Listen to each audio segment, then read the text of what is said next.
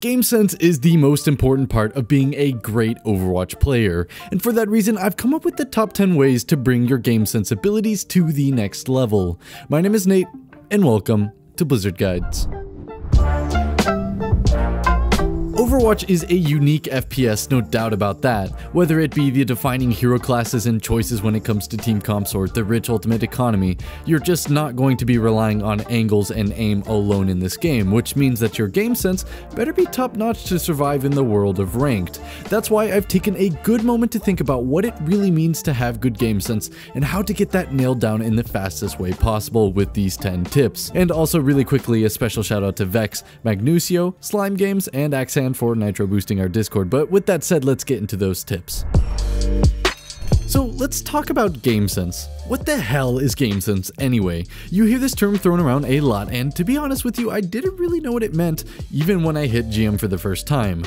To put it simply, game sense just means repeatedly coming up with an educated guess using the process of elimination from the environment and clues around you. It's kind of like being a detective of Overwatch. You need to sniff out the clues, whether it be from the sounds you hear, enemy body language, the ults you and your team use, bullets whizzing on your screen, and much more. A good player can take all of this information into their head in seconds and come up with an accurate prediction of what's to come. And in all honesty, you may already know what it is, but applying it and acquiring it is another story. So with that said, let's take a look at what the pros do and think about in their plays in that moment, just so you can get an idea of the basic thought process. Look where their Ryan got to, and now where he's backing off to. You never let him get into a position of actual danger.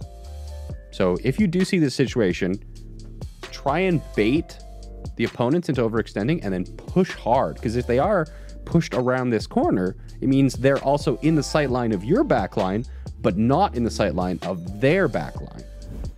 I'm gonna stick it at Anna. I got her. I want to like get behind the shield of it, so I can like stick it. I was just waiting for it to jump, so be predictable in that momentum. I can stick her like that, like behind the shield. Chances are, if you're having trouble improving on your game sense, you're just straight up not thinking about the impact of your plays and the factors involved in the success and outcome of that play in the moment. A pro's game sense is well refined. They've critically thought about each situation that they've ever been in, and then they can call back on that if they're able to, or quickly come up with another plan for that situation based on factors and past experiences. When you really take a good look at it, game sense is something that all players call upon, but only the masters know how to manipulate. Given any situation, these masters of game sense come up with the best plan in the heat of the moment. So let's talk about the rest of these tips to bring you on your way to becoming the master of the moment. Space. Space is one of those elusive terms that pros and coaches love to throw around that doesn't really make sense to 99% of the player base. Rather than calling it space, I like to talk about it like pressure. You don't want to be in an area of high pressure, and you do want to be in an area of low pressure. If you're under a lot of pressure, you'll definitely start to get nervous and fib ults, die, miss your shots, or a whole host of other things. Pros understand this and have manipulated the game of pressure to the point where they can generate pressure on a whim. Let me show you how they do this. Applied here by Linkster, kick thing. Oh! Eventually does hit the shot again. SBB just has the bad habit of running into bullets. Thrown in there by Linkster. Jake still applying the pressure from on high as well. This is going to be the Houston Outlaws really trying to crank it up as Linkster once again gets to show us what he's capable of with a mechanical hero. Finland's gift to esports strikes again! Now, obviously, one part of this play is Linkster's great aim, but the real reason that this play actually worked was because Houston was able to create space effectively.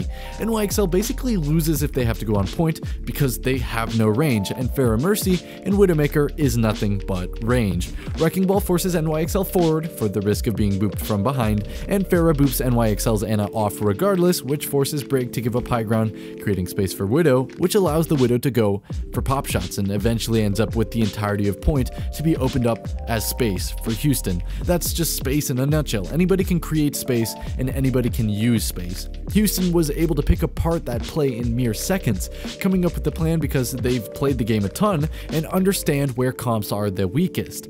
First, they recognize that Somber Goats isn't really going to have all that much range. I mean, look at the heroes that they're playing. There's nothing that has that much aim range where bullets will fly very far, so they force the enemy to play in the part of the map that disables their most useful asset of of just being able to steamroll anybody on the same height and floor as them, and then they strategically move forward to corner NYXL using their kits and abilities to deny any advantage that NYXL could have had with Somber Goats. But with that said, knowing what space to open up for your team is the most important part of the teammate related part of your game sense. If you knew that your Widow is gonna land shots and she wants to be on high ground, then you probably want to help her with the threats that aren't going to allow her to get on high ground. Likewise, if you're Widow and you notice that your teammate has disabled that threat, you can suddenly use that high ground and miss all the shots that you want, since you'll be free to do so without any threats on your side. Next up, let's talk about mistakes. Immediately evens it up with 2 of his own. The res from Ginger Pop, gonna reset this for denial. It's been their bread and butter. Most players make mistakes. Everybody makes mistakes, but the bigger mistake is not doing something about the mistake an enemy makes. If you notice that the enemy Reinhardt is maybe a little bit up too far, you need to be yelling at your team to focus that Reinhardt and do what you can to keep him overextended, whether that's by booping him, stunning him, power boosting allies to help kill him, or whatever you need to do. Go watch a streamer play Overwatch and I can guarantee you that you'll hear things like, hey, this person's overextending, or punish that guy, or we gotta pick, let's go, or just the incessant screaming of a particular hero's name.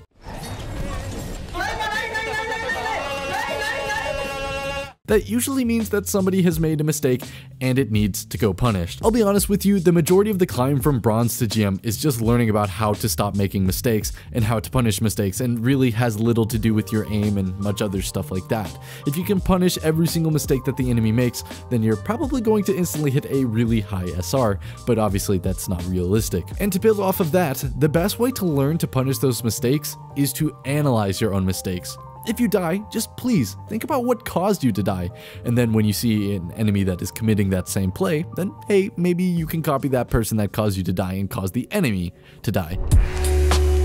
One super important part of capitalizing on mistakes and creating space is called first pick advantage and spawn advantage.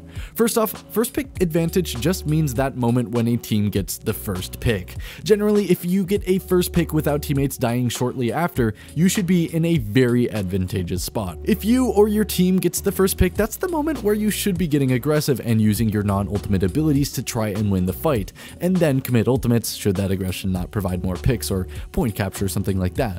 First pick advantage in Overwatch is a huge deal. Most fights are won over first pick advantage alone, so that's something that you have to have in the bag. However, the only exception to this rule is spawn advantage. On 2CP and payload maps, one team will always have a closer spawn in relation to the objective, and spawn advantage becomes an even bigger deal than first pick advantage. If you know that your spawn is closer, sometimes it's a bit better to play a bit more aggressive, because you can always swap to a stall hero that allows you to contest the point aggressively, or maybe if you got a pick or two, you're able to get back before those 2 picks do. Likewise, if you're not the team with the closer spawn, you sometimes need to realize that 2 or 3 picks might not even be enough to win a fight. Henceforth, why huge ultimate combos are so important on second point of a 2CP map, since you have to be getting a ton of picks to negate that spawn advantage that defenders have. Next up, adaptive thinking. This stuff is what really makes you a better player. Here's what I mean. Pocket out. I'm here with you now. I'm here with you now. Widow's still doing it. They're in server. Dude, I'm out here. I'm out here. Booster protect that now. I'm rezzing. Hey, XCC, if you get low on blue box, you don't have to jump. You can just kind of fall down. Oh, yeah. Okay, so I did, and he was waiting at the bottom, and he had shot me from across the map. That was crazy. Okay, so ults, they use Notice how immediately after XQC makes that poor play, he thinks about what caused that play to happen, he thinks about how it happened, and I can guarantee you he won't be making that mistake ever again. If you ever get out game sensed by an opponent, which in this case it was better map knowledge, you better commit that new game sense to memory. That way, in the future, let's say that you played Widow, you'd know about that angle, and you'd be able to recall on it and become better at Widowmaker and become better at other heroes that can abuse that angle, and likewise, you won't get caught out there if you know your enemy is a smart player. Adaptive thinking is being able to discern your enemy's capabilities and adapt to those new pieces of information. Keller, the Widowmaker in this play, was using that angle a lot during the game, but once XQC got caught by that angle, his teammates no longer played that angle, and Keller noticed this and picked a new angle. So in this case, both XQC's team and Keller used adaptive thinking to their ability and modified their plays based on the information presented to them, and they were able to adjust their playmaking. Now, I want to talk about something that's incredibly important that's looked over a lot. Every single Overwatch Pro, and I mean each and every one of them, has insanely good hearing. Hearing is your most useful tool in the game, and Blizzard made no mistake in the sound design for Overwatch. Each ability, each character, each ult, each footstep has a unique sound on top of the varying effects for things that are around a corner, across a wall, above you, and more. You have to first off learn the sounds of footsteps of each hero, and then you need to be able to read what abilities have been used by the sounds alone, or perhaps if an enemy is flanking, or more things like that. For example, if you want to use Blade as Genji and you hear Ana use Sleep Dart and Nade, then you're probably safe to go in for that Blade, at least against the Ana. People make plays like this all the time in higher ranks, where they hear abilities and hear ults and react to that without even needing to see the enemies in the first place. So when you're playing, try your best to pick apart the sounds and hear what's been used by your enemy and your team, so that you have a multi-dimensional perspective on the current status of the fight, rather than just relying on your team to relay information to you, which, as you know, pretty much sucks because your teammates don't know what's going on half the time. Also, 2 quick tips about that. 1, the enemy sounds are always louder than ally sounds, so you can generally distinguish which is which by sheer volume and distance. And 2, turn on Dolby Atmos in the settings. It may sound weird at first and even give you a headache at first, but this completely changed the way that I play the game and use hearing to my advantage.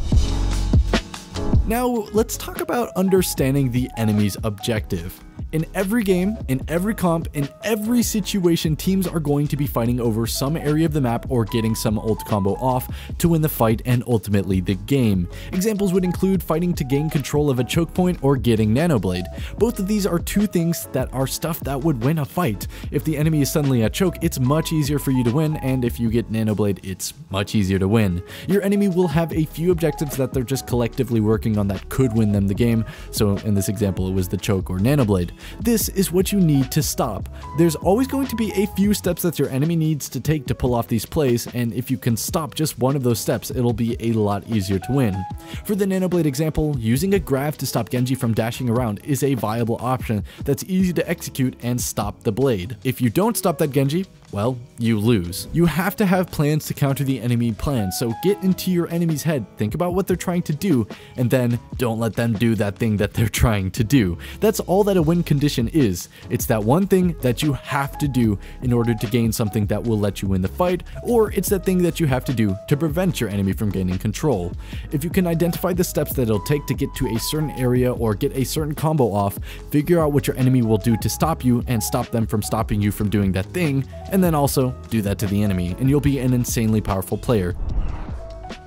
Now, this is a short one, but an important one: understanding enemy body language. This you just have to get a feel for, which is why it's going to be a shorter point, and you can just improve on it by watching the enemy intently and then figuring out what plays they make based on what movement patterns they have before they make that play. It's gotten to the point where I can generally read when a Zarya is about to grab, a Genji's going to blade, a Ryan's going to shatter, and more things like that. You just get a feel for what actions most players do right before using an ult, while also knowing what ults are available. A simple example would be a Genji dashing up for a Nanoblade. Pretty much every Genji in rank will dash up right before they Nanoblade, which is a good example of body language. If you can learn to read this body language by paying attention and trying to adapt your knowledge over time, you'll be able to read a surprising amount of situations by enemy movement alone. I'm blocked. Yeah, we shooter.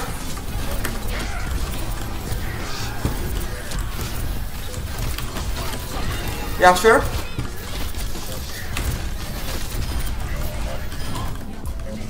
Ultimate economy is honestly a topic that deserves its own video, but to summarize it in a nutshell, there are 4 things that you need to understand about ultimates in Overwatch. First off, please stop holding on to your ultimates. Ultimates are the one-stop shop to instantly winning a game, so please don't hold on to your ultimates for very long, even if you waste your ult. It's better that you waste it and learn from that mistake than to hold on to your ult forever and use it on the next game.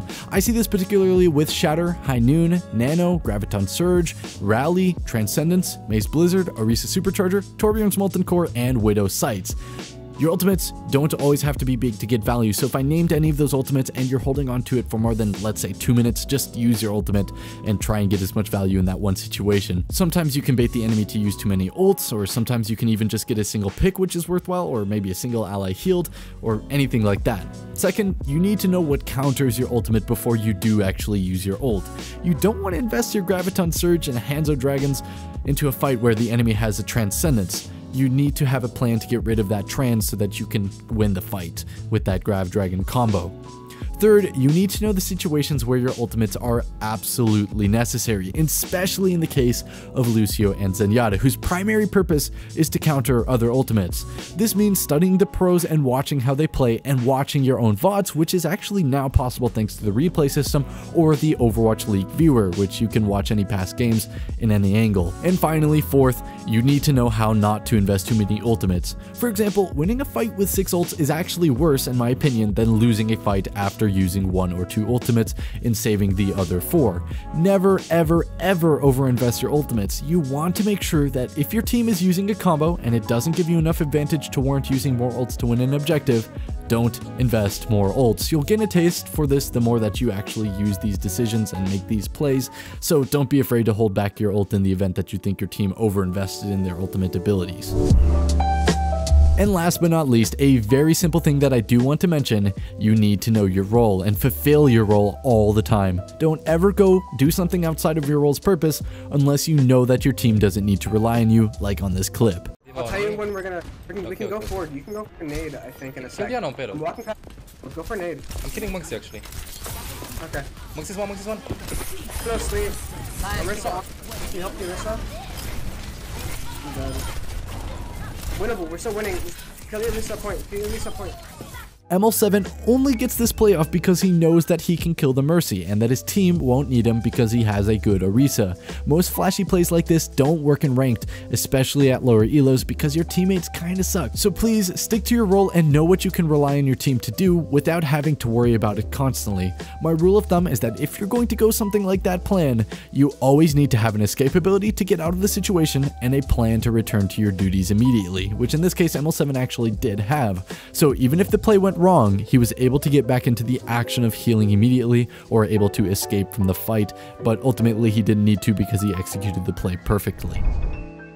But anyway, that's all I have for you today. There's a lot more that I could have covered here, seriously, a ton more, but I wanted to keep the video a bit shorter so that way it didn't bore you, and I also just wanted to give everybody the essential tips to get started with game sense and the road of understanding how the game works and the mentality that they have to adopt to become a better player. If you guys enjoyed this video, drop a like, and if you want to get a shout out like the others did in the beginning of this video, be sure to join our Discord and hit us up with that Nitro boost. We also have an Instagram and a Twitter that you can get followed to. But anyways, I hope you guys enjoyed this one. Have a nice day. My name is Nate, and this was Blizzard Guides.